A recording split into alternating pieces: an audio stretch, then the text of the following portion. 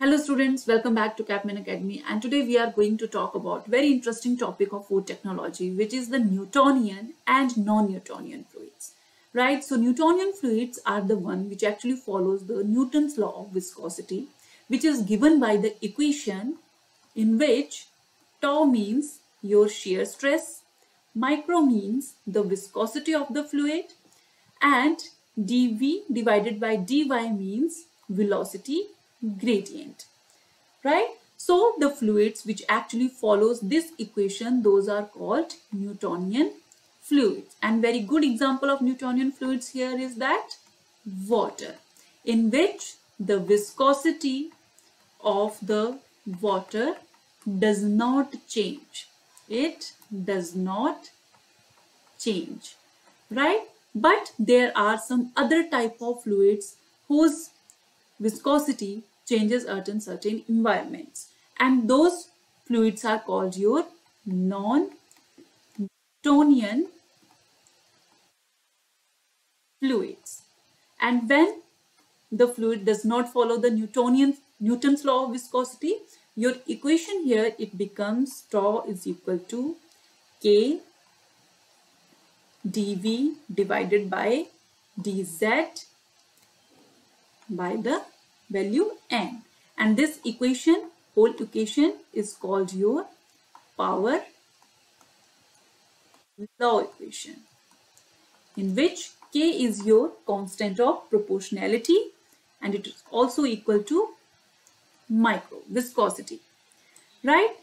So in the Newtonian fluids, this value n, it is equal to 1. So when this value will be equal to 1, your fluid will be Newtonian fluid, which means they actually does not change their viscosity under shear stress or shear rate.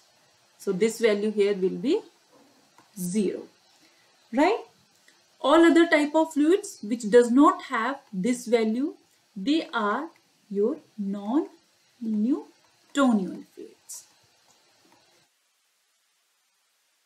Right? Now the non-Newtonian fluids, they actually vary from one fluid to another fluid. So they are actually studied under the heading which is known as rheology. And according to the rheology, categorized into number 1, in which n value is less than 1, and second, in which n value is greater than 1, right? So in these type of fluids, they produces a concave downward curve.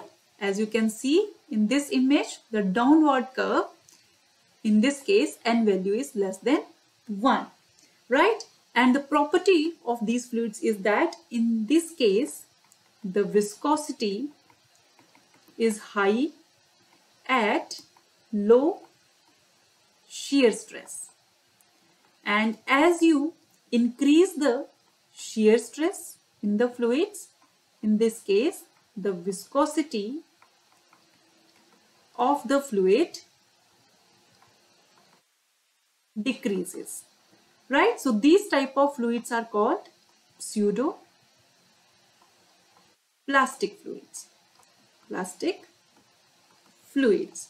For example, you can talk about tomato puree, which is in the starting point, at first starting point, it would be very much viscous, right? And as you apply the shear stress on it, it will become less viscous. Right? So when this change is occur under the time, then these type of fluids are called Thioxo, Tropic fluids. When this change does not occur over the time or not dependent on the time, those are called pseudoplastic fluid.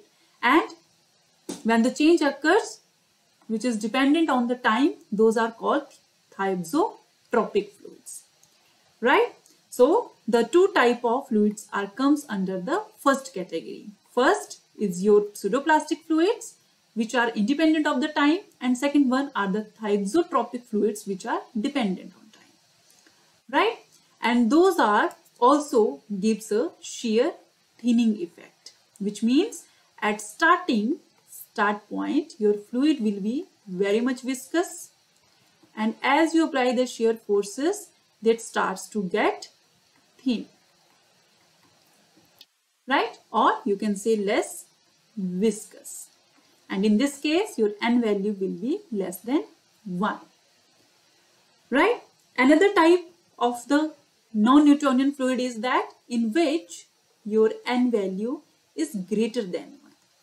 In that case, viscosity will be low. Fluids will be less viscous at low shear stress, right? And as you increase the shear stress here, then they starts to become more viscous. For example, your crystallized sugar solution.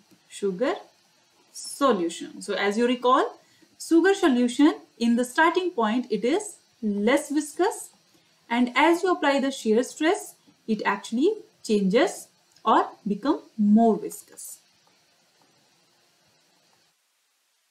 It produces the upward curve in the graph, right? And this is called shear thickening effect in the fluids, and those are also known as dilatant fluids.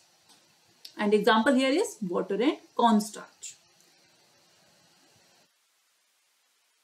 right? So under the zero viscosity, in some circumstances, under zero viscosity,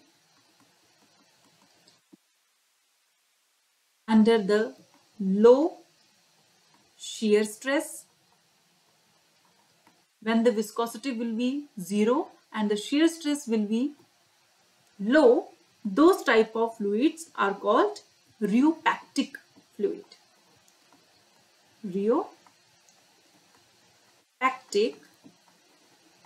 fluids, right? There is another class of the fluids which is known as Bingham fluids.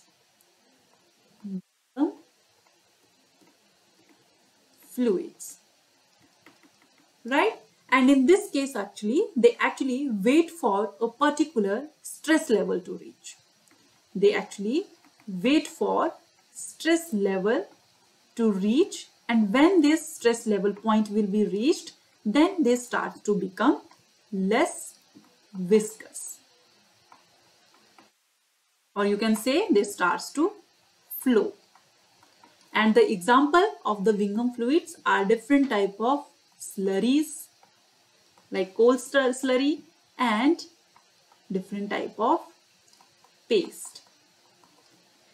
So if you see them on the graph, it will make a straight line. So they actually yield a particular stress level, then they starts to flow in the fluids, right?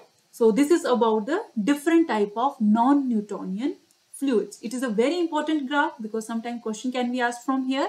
So your pseudoplastic are the one which have the value N less than 1, and your dilatant fluids which have the N value greater than 1, and your Newtonian one, they will have N value is equal to 1, and they will give you the straight line in the graph, right? So that's all for the today. Thank you.